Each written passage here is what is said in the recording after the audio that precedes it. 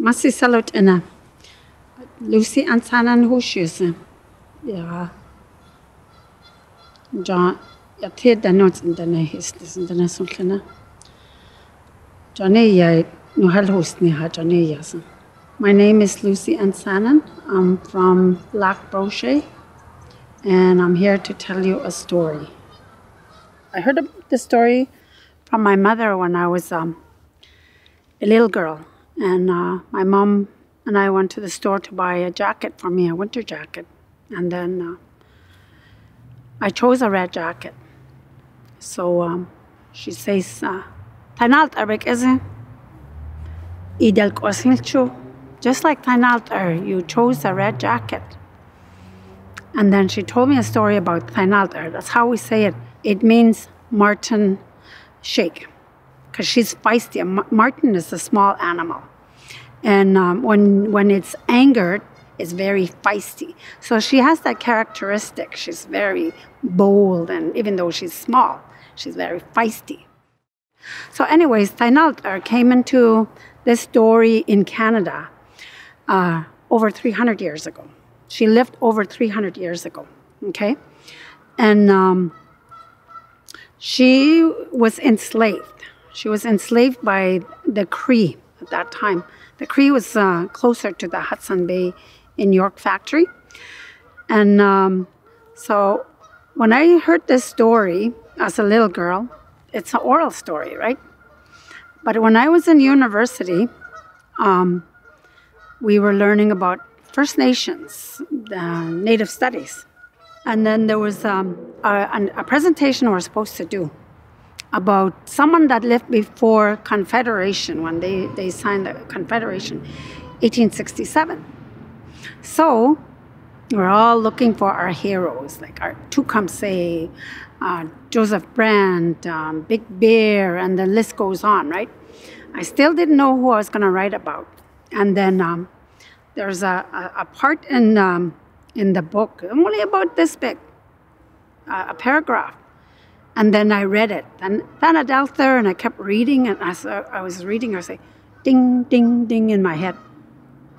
And I said, hey, wait a minute, this sounds familiar. So since 94 to this day, I keep telling her story. I want our people to know about it, because you need to know your past, you need to know your history to be a strong nation, to be a strong woman. You need that. So I keep telling a story, and as an educator, I do that to my students. And then I introduce the Red Day, because on February 5, 1717 is the day she died. That's a known date we have. It's documented in the Hudson Bay Company journals. It's a big book like this. She was kidnapped. She was missing. Her whole family was slaughtered. And just the two of them were survived. She was like 15, 16 years old. But the reason why she was the only one that survived and the other girl is because she was very beautiful. So she was amongst the Cree enslaved. And she learned to speak Cree. So now she's got Dene and she's got Cree. And then they escaped one year in about November. Okay? They escaped in November, and they were going back north. This is before the borders became borders. This is before Manitoba, before even Canada became Canada. Okay? This is 306 years ago. Okay? 307 years ago. Anyways, they escaped back north to their people. One of them died, so she knew she couldn't survive by herself because it's during the Little Ice Age. So she turned back, and then she stumbled amongst goose hunters. You hear the goose? That's why. Because she's amongst us. The goose hunting. They took her back to the Hudson Bay Company. It's a little fort that was in York Factory. So, and then the governor at that time, James Knight, thought, old man, little old man, white guy. We need her. She speaks Cree. She speaks Dene. We need her because we can have trade with the Dene people. The Hudson Bay Company, James Knight, the governor, hired her basically to be an interpreter, to be a guide, to be to make peace with the Cree and the Dene. So she said, I have to go back up there. We have to bring gifts to them. I have to talk to my people to make that peace. They walked from York Factory, Manitoba, no Manitoba yet, but York Factory. They walked all the way to close to Baker Lake. And that's where her people were. But before they got to her people, they were an encampment there of Dene people slaughtered. Again, by the Cree. So the Cree that were coming with them, there was about 115 men and women that came with them. They said, oh, we can't go any further because we could get killed too, right? So they made a fort. She said, you stay here. I'll come back for you. 10 days. I'll be gone 10 days. This is in around February, March during a little ice age. Can you imagine a 16-year-old walking by herself in the cold up north?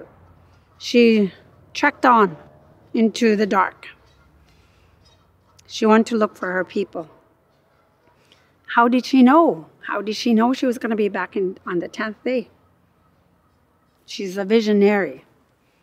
She's a mathematician. She's an astrologist. She was following the stars to get to her people. Mm-hmm. On the 10th day, lo and behold, she came back. She lost her voice. In the journals, it says she lost her voice because of negotiating peace between the Dene and the Cree. Because these are ancient rivalries, right? They're always killing each other back and forth. But she said, we have to make peace. Yes, we lived like this for a long time, but now we have to make peace. So February 5 is the day she died. So upon learning about her from my parents, upon learning from her about in the books, and then becoming a teacher later on, I in turn tell her story to the students.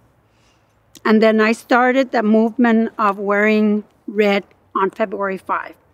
But she is very important to us. She's a very strong woman, a teenager, and she has survived the elements. And she was thinking for our future as women, not only just the Dene girls, not just the Dene people, but as a nation of indigenous people.